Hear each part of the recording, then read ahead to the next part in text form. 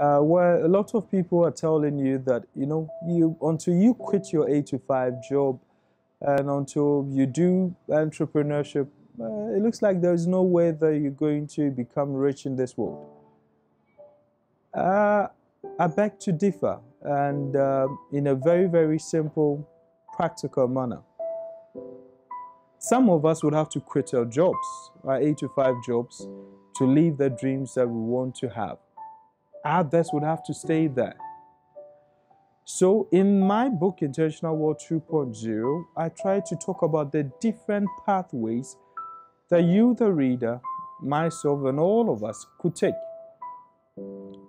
Some of us would have to stay dreamers, where we move from the mainstream jobs and then follow our passion in order to come up with creative and innovative ideas for people to consume them.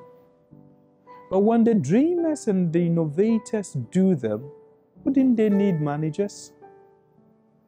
Wouldn't they need marketers? Wouldn't they need institutions?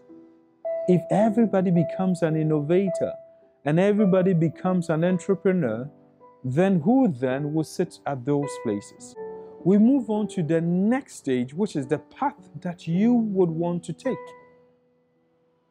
For some of you, you become what we call corporate climbers or intrapreneurs.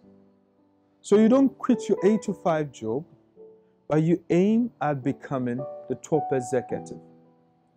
So you become the CEO of Apple. No matter how much the rich man in your locality think he is, it may surprise you that he may not reach the salary of the CEO of Apple. So there are some intrapreneurs or corporate climbers who would end up even being richer than people who are doing entrepreneurship. What am I trying to tell you? What I'm trying to tell you is follow your path. Find what works for you.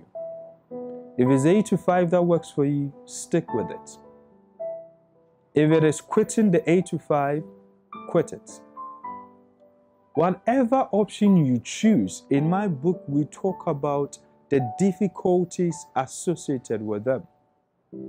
The 8 to 5 will give you financial stability. It will give you security. But it may take longer time to reach your worthy place. The dreamers and the entrepreneurs, the musicians, the artists, the actors, it can take you faster, but your early days can be lonely and have a lot of problems. And then there are the connoisseurs, the virtuosos, the experts, and then there are the middle class and low class people who for some reason, for all the days of their lives, will never rise to corporate executive level. In this book, I use the example of the low class and the middle class, and I propose a millionaire pathway for all of the options available. The only difference is that some will reach there in 5 years, which is a faster lane. Some will reach there in 10 years, others in 40 years. But whatever your case is, I just want you to know that your definition of wealth is the first step that you need to take to your worthy place. And the second is that pathway that you choose. You may not have to quit your job, or you would have to quit your job. You may have to move straight from school into entrepreneurship or straight from school into a job. You need to know that, and all of this should be in a strategic plan that you have for your life, and that starts by first identifying, discovering, and knowing exactly what you want to do and choosing which path best fits you. I think you wouldn't want to miss this, and reading this will be good for you. My name is Evans, dear, and it's been a pleasure coming your way. I hope to hear from you with reviews after you've read my book. Thank you so much.